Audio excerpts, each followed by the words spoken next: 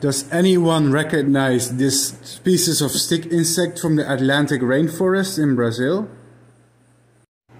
The location is REGUA, Guapiaçu, Brazil.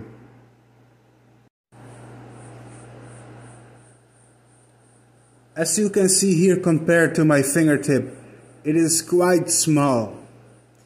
Also, it has golden wings.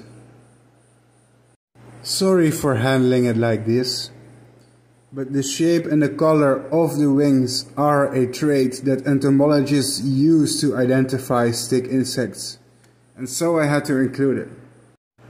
If someone for me could recognize the species, I would be very happy.